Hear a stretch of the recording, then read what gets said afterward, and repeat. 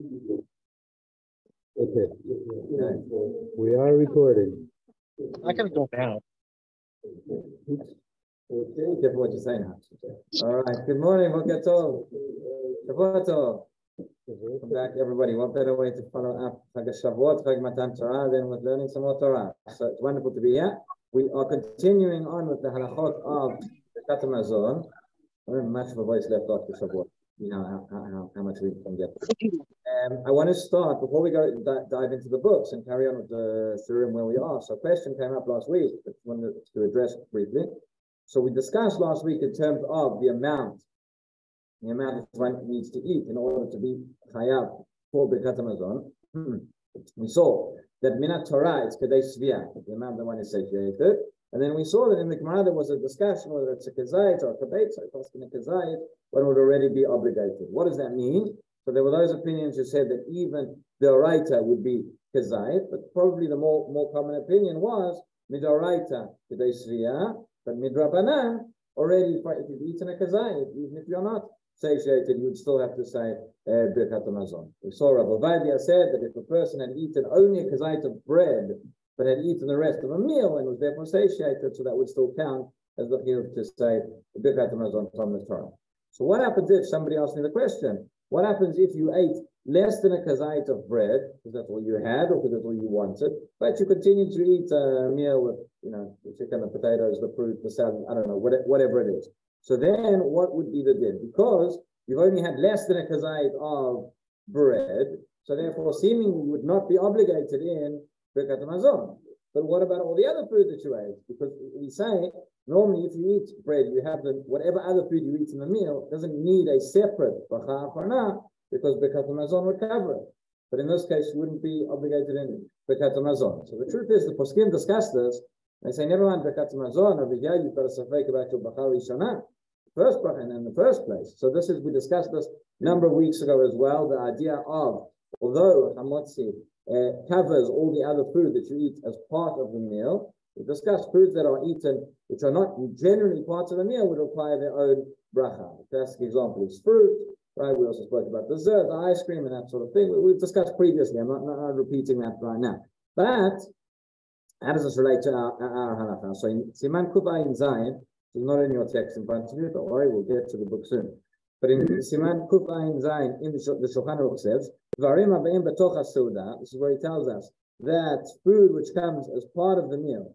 So imim dvarim abaim mechamat hasuda, food that you would normally eat as part of the meal, things you would have with bread.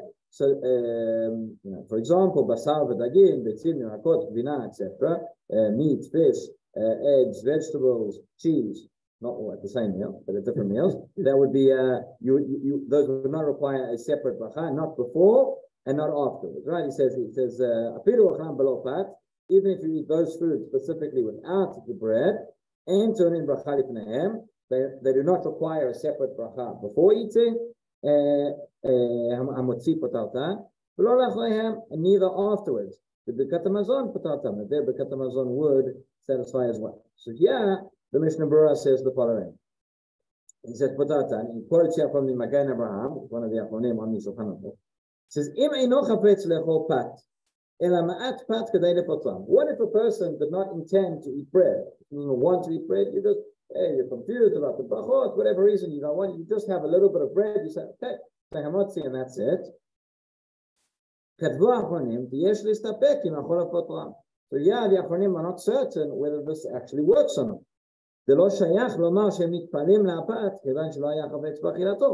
Since in such a case, we do not say that these foods are subsidiary to the bread because you don't actually want to eat the bread. We're going to get there in a few weeks' time.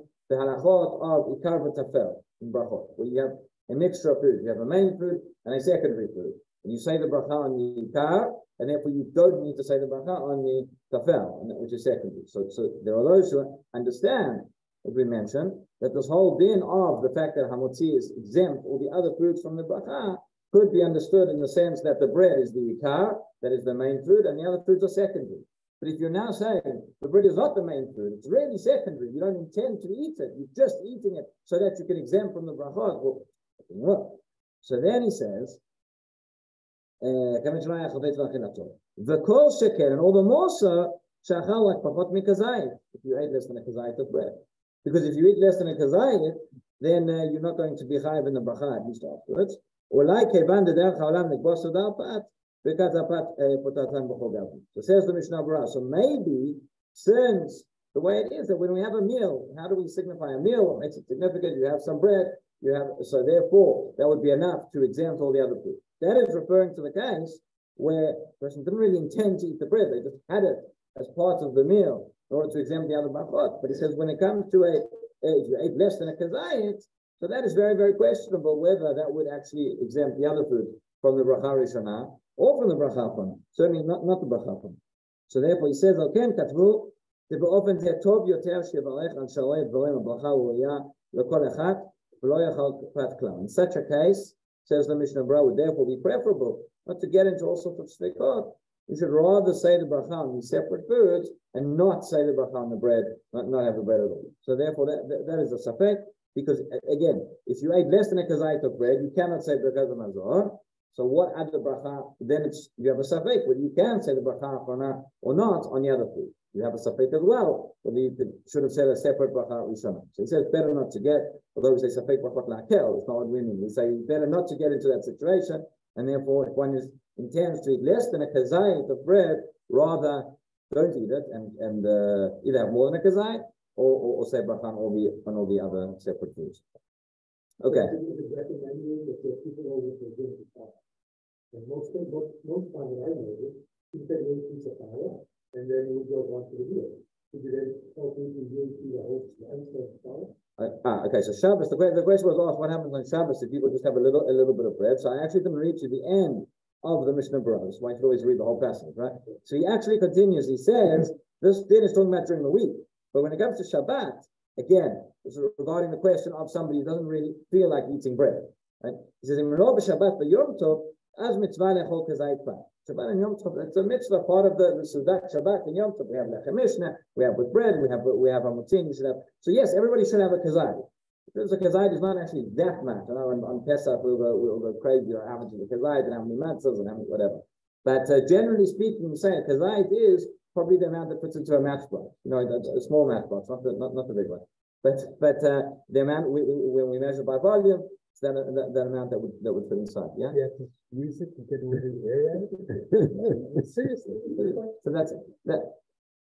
The question. What was your question? The question was whether you have to squeeze it to get all the air out. So practically speaking, you don't have to do that. In terms of measuring it, it's machloket, as you can imagine. But generally speaking, again, an ordinary slice of challah, probably half a slice of challah is enough to be a kazayit. Yeah, the person should have. And again, I mentioned before, if you have other things in the meal, other parts of mezonot, which would put a pastry or something like that, refer to the category of patavah b'kisnin, that would also count. That would also come together. So yes, on Shabbat, this does not apply. On Shabbat, there's a mitzvah to eat bread at the Suda and to have a piece. You don't have to eat a whole challah or a whole loaf. That's not that is certainly not required. Probably not recommended either. But a kazayit would be enough. And again, that would cover all the brachot that one needs to make at the meal, except for fruit and other things, which we've discussed previously. Also, another one to be aware of, which people sometimes forget, is brei pragafen. That hamotzi lachem and haaretz does not cover, it exempts other drinks, but it does not exempt wine or grape juice. So normally, we make kiddush at the beginning of the meal, and the brei pragafen that you make over the kiddush, that would exempt any other wine or grape juice you might drink during the meal. But if you have a situation, sometimes you could be at home, be at somebody's house, where just the balabait makes kiddush, and let's say not everybody else is required, strictly speaking, to drink from the wine. But let's say you didn't drink from the wine, and then you say hamotzi, and then later on in the meal, wine is brought to the table. Then you would need, if you have not drunk earlier on, then you would be required to make a separate brei pragafen on drinking wine. Okay, so let's dive into it. We've been discussing Hilchot Birkat HaMazon. There were a couple of topics we left out last week, so I just want to go back to those. So we'll begin on page 144. 144, we're in the middle of shir number 4 on the PDF, I think it's the first page. And this is regarding the same Birkat HaMazon in a different location. So previously we discussed when you're sitting at a meal. When you leave the meal, if you were to leave the table, whether that's considered uprooting from your location in terms of making a new bracha when you come back. Here we're talking about something else. Here we're discussing when somebody finishes their meal, where do we have to say Birkat Hamazon? So again, on Shabbat, this is probably less common because we're sitting at the table. We don't leave until we all, whatever it is, we say Birkat Hamazon at the table where we ate. That is what's usually done. But during the week or something, a person has a sandwich, a person has whatever it is, and then you go somewhere else. So you forgot about Birkat Hamazon, and now you remember, oh, you have to do Birkat Hamazon. Are you required to go back to the place where you ate your sandwich to say it there? Can you say it where you are now? That's the sugya we're talking about. It's a similar issue on the service when you finish it, and then you can finish up when you go home. On Mazon would be a similar question. Yeah. That would be a similar question as well. So we'll get there. So the first source. So the truth is that the Gemara goes about this in a little bit of a roundabout way. I mean, it doesn't say, a person has to say Birkat Hamazon or Alamicha in the place where you ate. It talks about what happens if you left the place. Do you have to go back? And from that we're going to extrapolate. So source number 40, Gemara on page 144. This is, we'll start already with the Mishnah. Mishnah Masechet Brachot says we have a machloket. We're going to see Beit Hillel and Beit Shammai. Nami she'achal v'shachach v'lo b'reis. So a person ate and they forgot and they did not. They did not.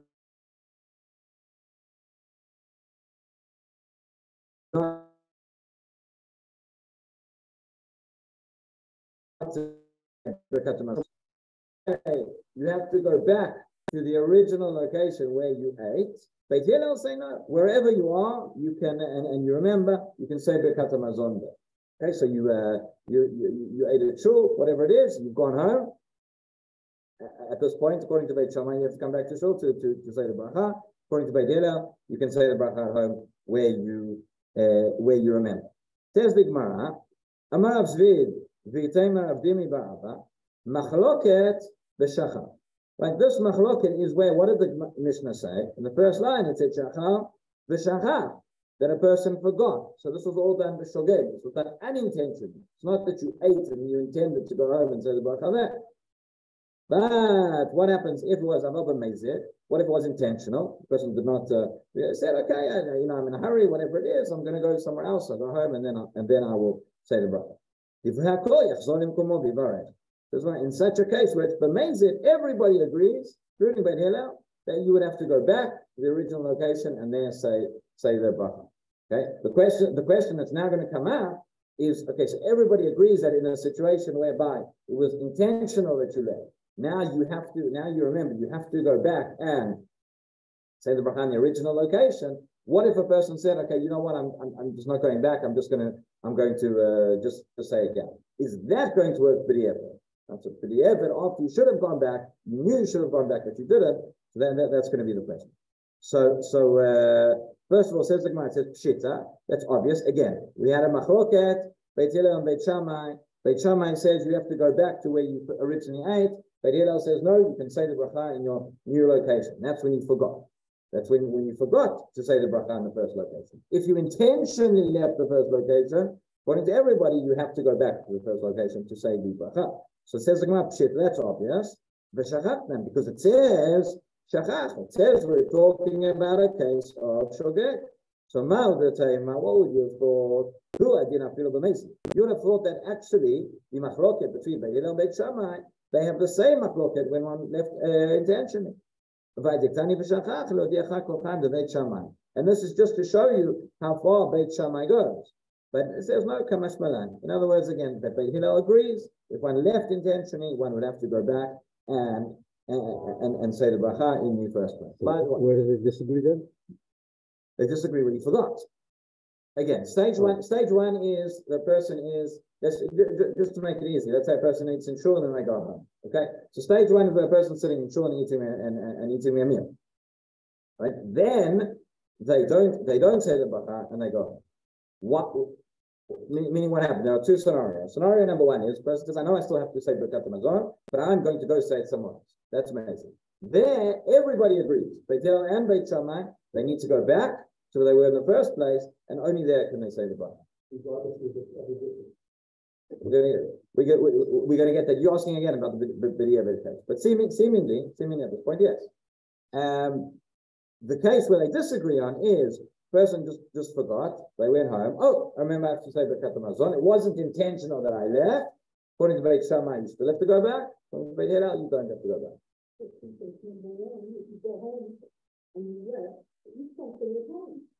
Oh, very good. Okay, we're gonna get to that. The poskim. Yes. And you watch, you sat, and then you move to another seat at the table. Okay, good question. Okay, so the question was, if you're at one place at the table and you move somewhere else, is that considered a new location? The answer is no. That is still the same place. When we're talking here about different location, in a different room, a different building, so long as you're still in the same room where you were in the first place, that's even at a different table, that's okay. That's okay. There are those who say you should go back to the same table, but that's fine. Okay, so now says the Rambam, source number 41. He says, Shachach levarech birkat hamazon v'niskar kodem shitakel hamazon shebe'me'av mevarech makom sheniskar. So a person forgot to say birkat hamazon, right, and he's gone to a new place. He says, you say it wherever you are, where you remember. That's if you forgot. V'im haya mezid chozer lemkomon varech. If it was intentional that you left, you go back to the original location. And now involved in birech v'makom sheniskar yatzai yadei chovato. Okay, so again, this is the case where a person intentionally left. Everybody says, Beit Hillel agrees with Beit Shammai that you have to go back to the first location in order to say Birkat Hamazon. But nonetheless, a person did not go back. You had to go back. Everybody agrees it was wrong not to go back. You just said Birkat Hamazon where you are. Now the question is, B'diavad, does that count? Answer says the Rambam, yes, B'diavad, that counts. Okay? וכן אם ברך כשהוא עומד או כשהוא מהלך יצא ידי חובתו, לכתחילה לא יבוא ברכת מזון, לא ברכה שבין שלוש, אלא כשהוא יושב במקום ובמקום שאחר. Okay, so he just said you should say the bracha, it should be said while you're sitting, not while you're standing or walking, or if you're about driving, not meant while you're driving, right? And he says you should, this is very relevant, not just for Birkat Hamazon, but he says for Mein Shalosh, for Ala Mechya, often people say the bracha kind of just standing or walking around, ideally just to sit down. Yeah. What's the normal for having to go back to where you were? What's significant about the place? You're asking. What's significant about the place that you have to bench where you were? So the idea is that there's a Kviyat Suda. The truth is the whole machlok, we're not going to go into it now, but in terms of the din of Shinoi Makom and going back to the place, does it extend to Ala Mechya, does it extend to Brachat on Perot or Shiva Minim, etc.? Everybody agrees, if you see from the Mishnah explicitly, regarding that it applies regarding Birkat Hamazon. Yeah, the idea is that Chazal wanted it to be that there should be a meal, that a person is sitting in a meal, and it's not appropriate to go into and to leave and to say somewhere else. That seems to be the idea behind it.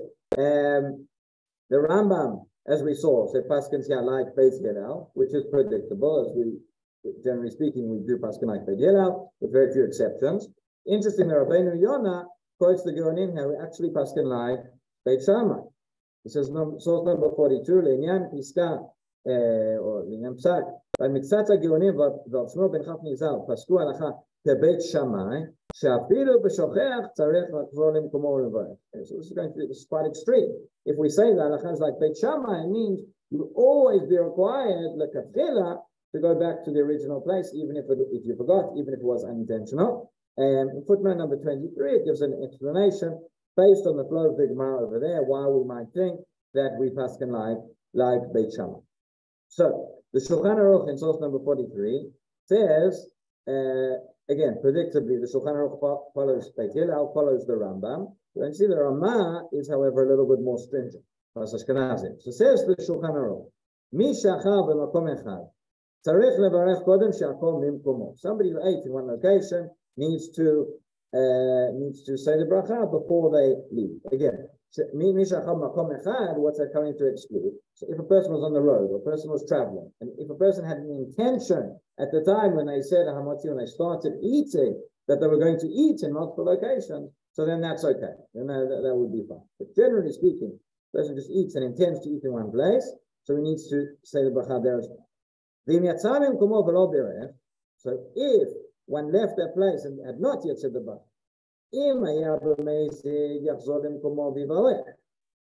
If it was intentional, you go back to the original place and you say the bracha that we saw that everybody agrees. However, even though you're meant to go back, if you said Birkat Hamazon where you were, you have fulfilled the obligation. So says the Ramah, he adds on here over the page, says Dafka Ladata Rambam. That is according to the Rambam. Avaladat Rosh, right? But according to the Rosh, what we saw in the Rabbeinu Yonah, that there are those who are like Beit Shammai, that even if you forgot, you would ideally need to go back to the first location. But Mezid, that if it was intentional that you left, even there, after you said Birkat Hamazon in a new place, we would say, no, you have to go back to the original place and you have to go and say Birkat Hamazon again. The idea is that Mezid is always going to be a level above Shogeg, right? So if we say that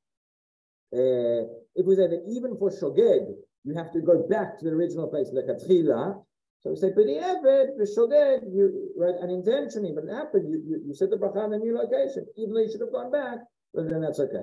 But B'mezid, you're worse off. So therefore, B'mezid, even if you'd have to go back. If we say, like Beit Hillel, that for Shogeg, you didn't have to go back in the first place, so we say, okay, for Shogeg, you don't have to go back in the first place. B'mezid, you don't have to go back in the second instance. So what we see from here, according to the Shulchan Aruch, what's the machloket between them? Again, person left intentionally, according to everybody, you need to go back to the first place to do Birkat Hamazon. If you left the first place because you forgot, and then you said, if you left the first place intentionally, and then you said Birkat Hamazon in the second place, even though you should have gone back, according to Shulchan Aruch, after the fact it's okay. According to the Ramah, no, you need to still go back and you need to say Birkat Hamazon again. So it continues the Shulchan Aruch, top of page 146.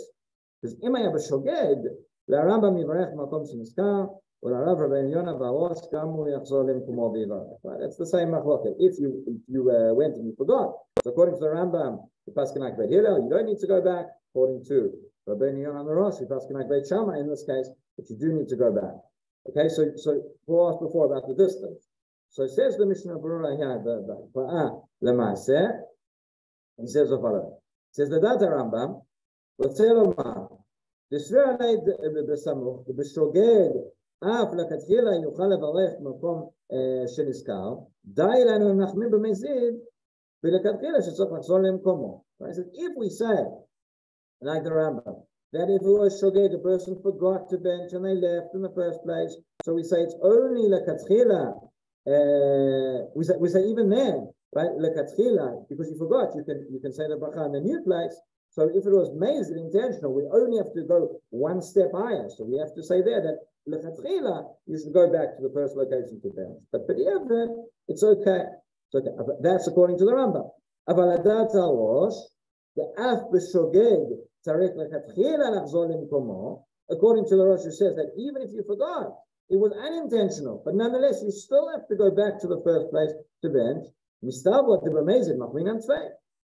That's if you forgot, but if it was intentional that you left, there the din has to be more stringent. So how could it be more stringent? So now he says like this: how do we paskin halacha l'maaseh? What's the bottom line? Says the Mishnah Berurah. Hiskimu achronim ve'en tzarech lachzor levarech afilu haya mezid b'halicha u'bibracha kanav b'sif katan yudal. He says we hold like the lenient view that you would not have to go back again if you had forgotten. You would not have to go back in the first. You would not have to go back to where you ate to bench. That's like the opinion of Beit Hillel. And then he continues. So says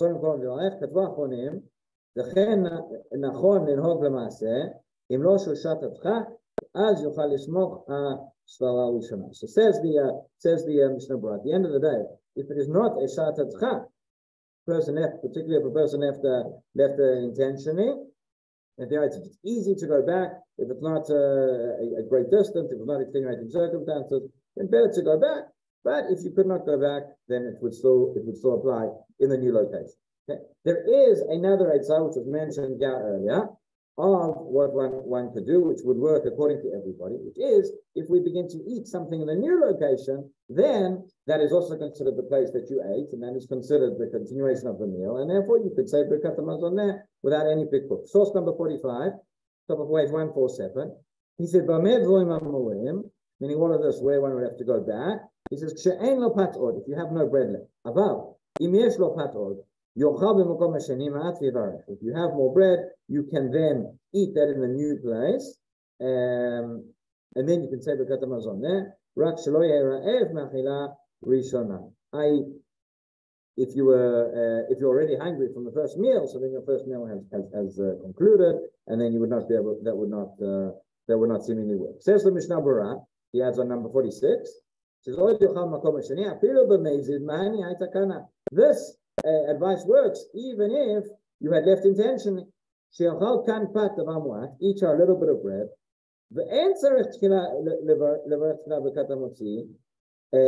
And then you would not be required. Again, this is the continuation of your meal. You would not be required to recite Hamotzi before. Or Birkat Hamazon on what you had previously eaten. Rather,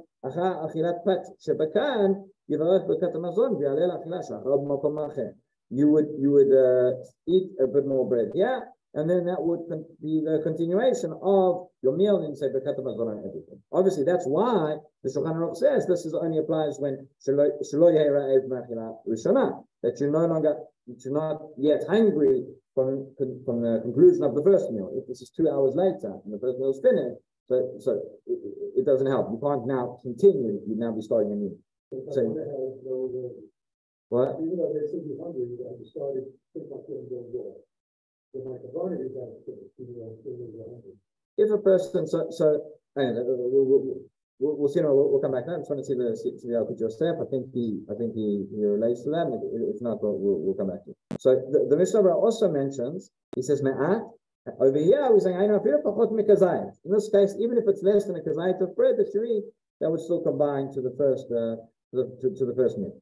So says the Yalkut Yosef gives a summary here now, number 47. He says somebody who eats in one location needs to say Birkat Hamazon there in the place where they ate before getting up and going somewhere else. So what happens if a person got up and left and had not yet said Birkat Hamazon? If it was intentional, meaning the person remembered and you still have to bench, go back to the first place and back. And if you did the Birkat Hamazon in the second place, that works. If you got up and left unintentionally, you forgot. If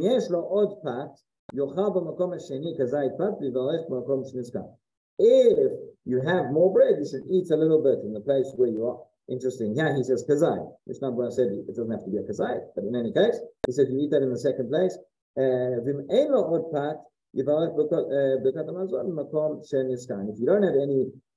don't have any more bread, then you can say Birkat Hamazon there where you are. Again, this is the case where one forgot, and therefore was b'shogeg. But he says it's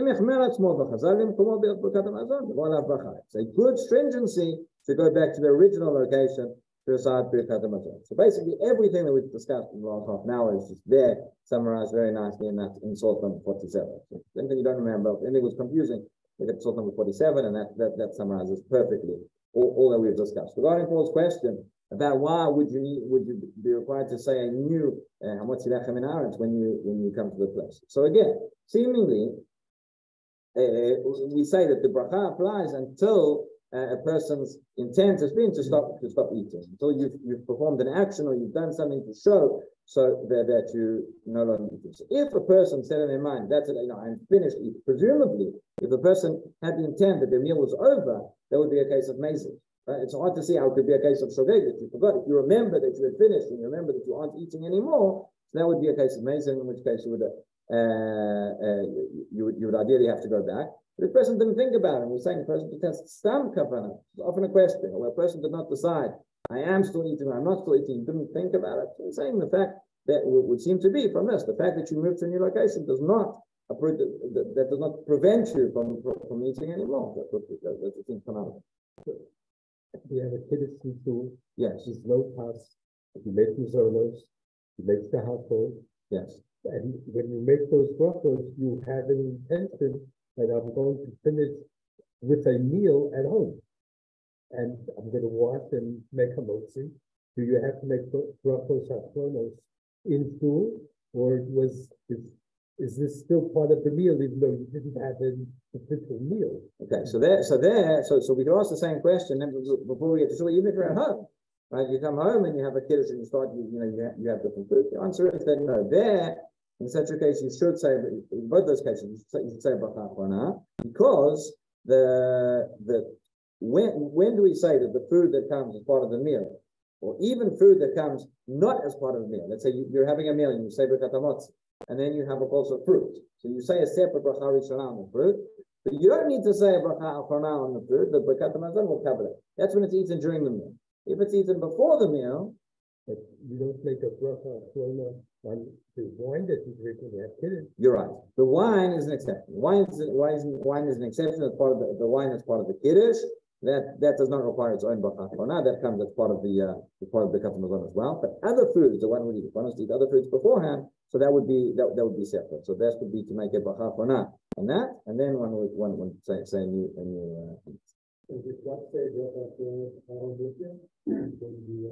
Sorry.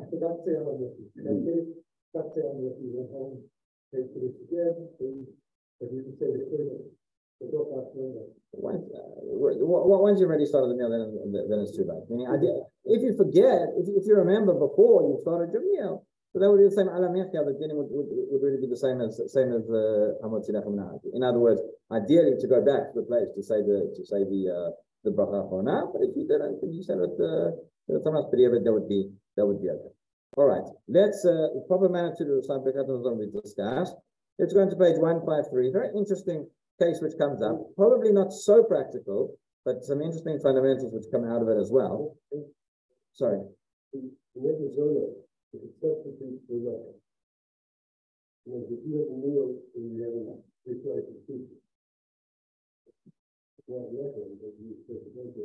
Okay, so that's a separate subject, which is what's called pata babakis. Generally speaking, when we have food of the 5 grains, so we have bread, which is very clearly hamotzi lechem min haaretz, and which is the katamazon. Then you have foods which are mazonot, something which is fried, for example, pasta, donuts, whatever it is borei min mazonot and is ala mechia. That's very clear. Then you have an entire category of food which is in the middle. There is an entire share on this. In fact, I think we may have skipped it. I think it might have been in volume 12 or 13, but we may go back. We'll get the printouts because it's a very relevant subject worth discussing, which is what's called pata babakisna, which is some sort of pastry dough, something which is baked, which in one way is similar to bread, but in other ways is not similar to bread. Okay, pizza would fall into that category, barek would fall into that category, different things like that. Of course, there's 3 different opinions in the Rishonim as to what constitutes pata babakisna, and there. So pizza itself is a tremendous machloket amongst the poskim, whether it is hamotzi or whether it's konzonot or whether it's pata babakisnin, and sometimes it may depend on how the pizza is made. It may not depend on that, but very often you go to these shops and they have these signs, or this is mizanot or this is hamotzi. You've decided. I always tell people, you are not necessarily bound by the sack of the restaurant owner or whatever it is. But I've actually seen sometimes you have this sort of mazonot rolls as well. So it's the same subject. So I've seen, and sometimes there's a sticker that says mazonot. Sometimes they just say mazonot. Once I saw one particularly full, it said mazonot if eaten as a snack, but if eaten as part of a meal, then it would be hamotzi. So they have the whole thing. That's good. So those that category depends on how much you eat, how it's done, whether it's part of the kriyat suda or not. So those are food which actually the bracha can change in mezonot and hamotzi, but it's a part of a bigger sugya, which maybe we'll discuss one day. It does come up a lot. Okay, page 153. So here there's a question about children and Birkat Hamazon. Very interesting case in terms of the numbers.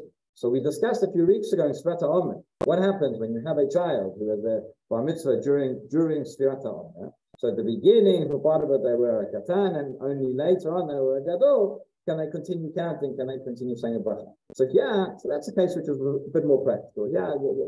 This interesting case which the poskim discuss before we get there. So source 58. So the Shulchan Aruch says that a katan chayav midrabanan kedei lechancho. This we know. A katan, a minor, is only obligated on mitzvot on a rabbinic level, not on a Torah level. It's part of the mitzvah of chinuch.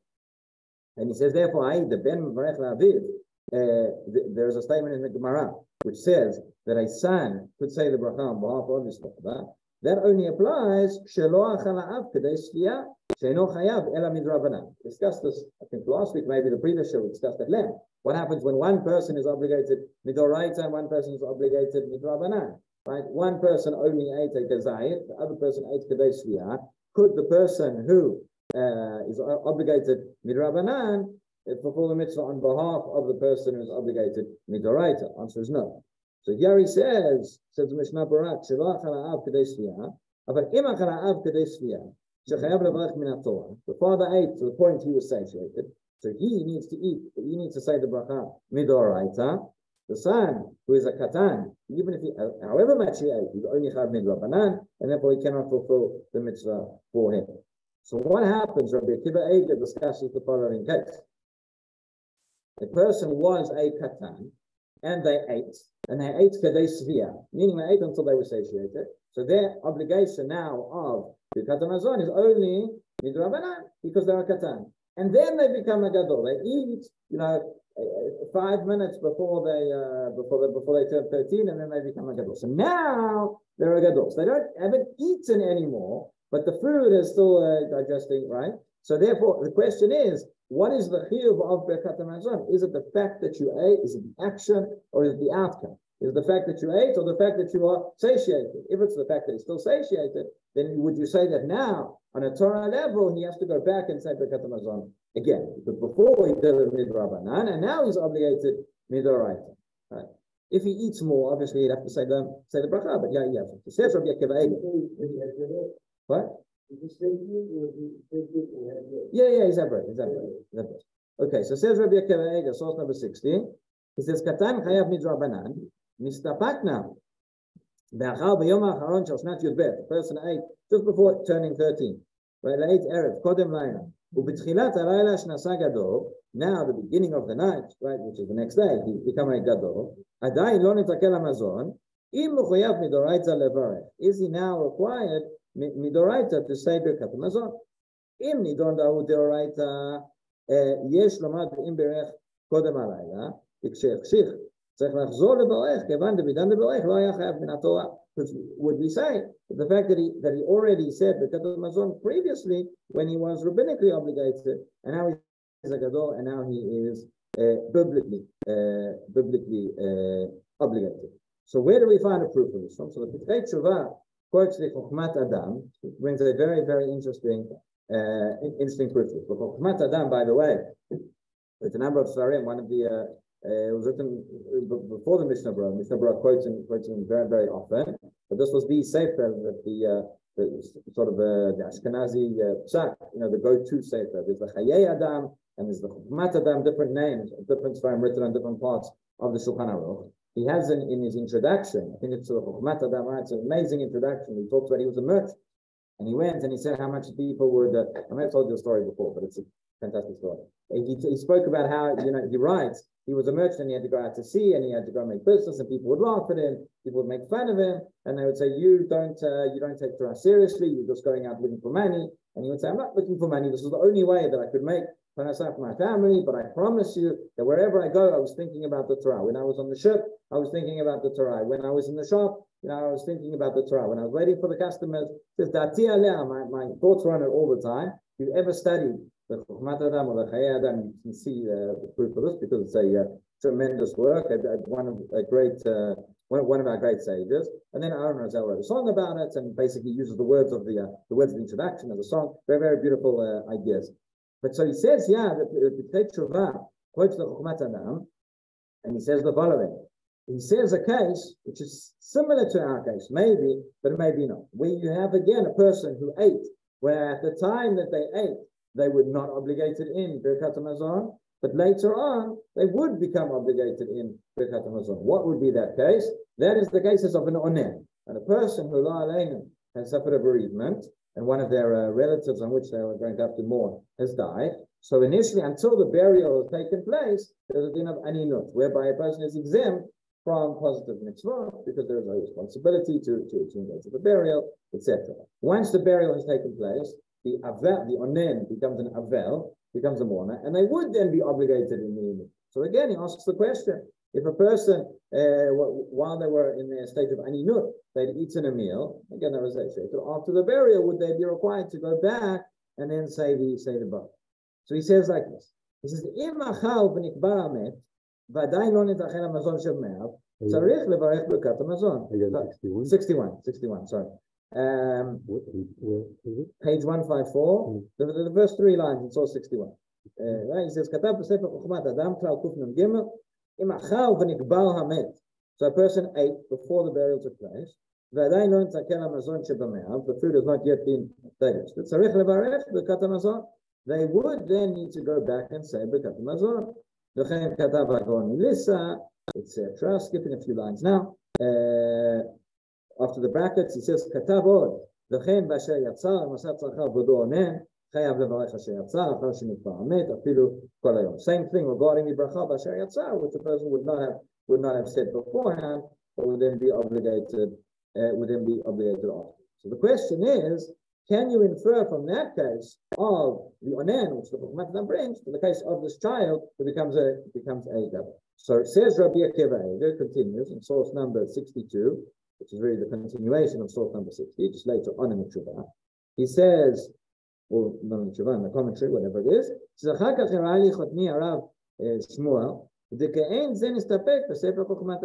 then I was shown this piece from the Chokhmat Adam. Whether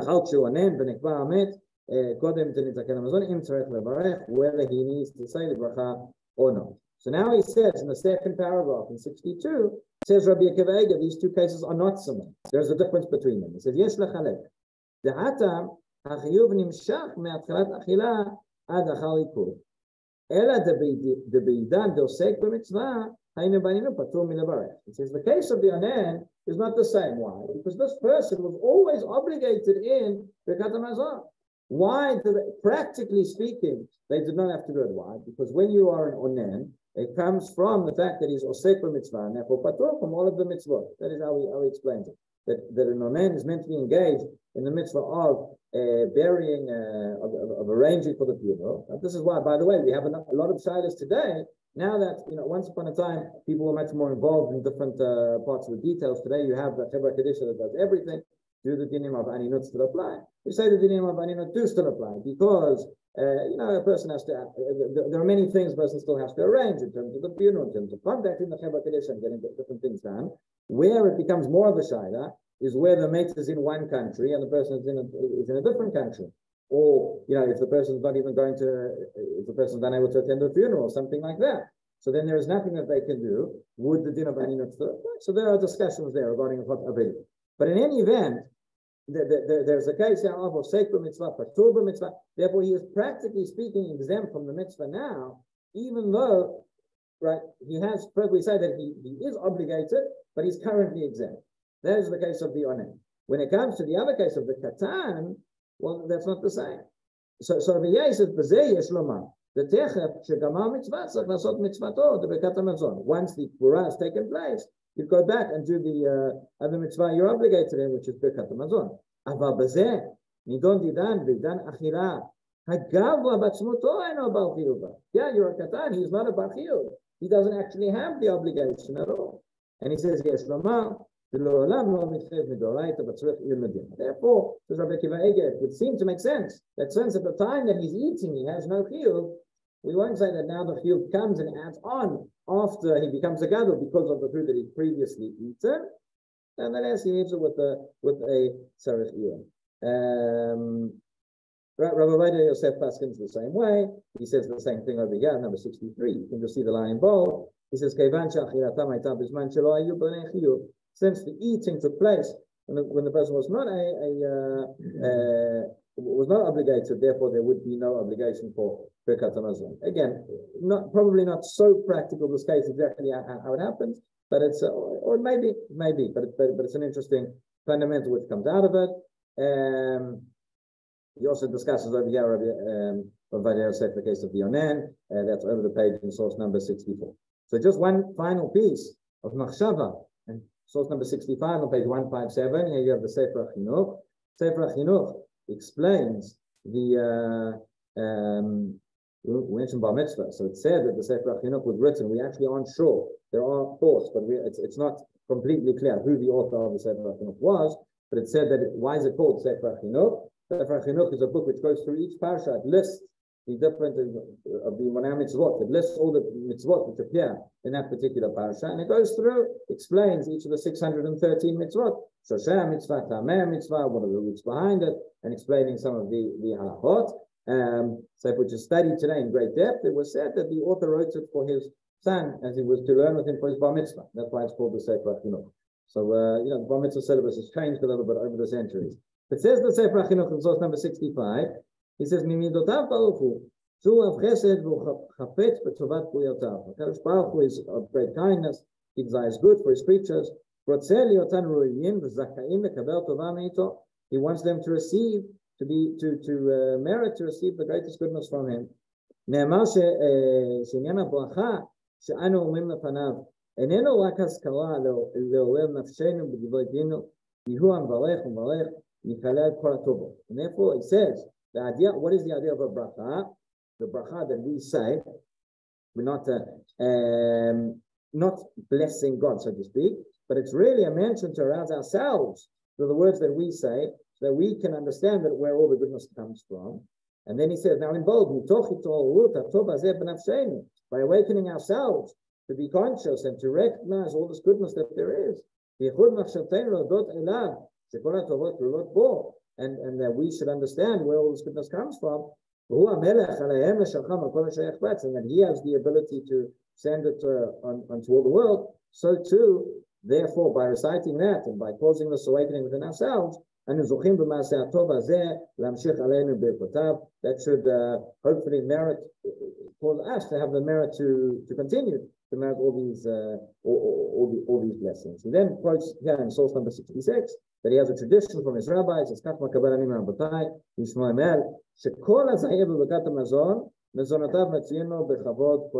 anybody who is careful in reciting Birkat Hamazon will have his food and will be easily available to him in all the days with dignity and with honor. So that is maybe merit to appreciate that message. And that is why it's so important to understand all the details and all the halachot of Birkat Hamazon. So Adkan, for today, next week, we'll continue with the next year, number 5.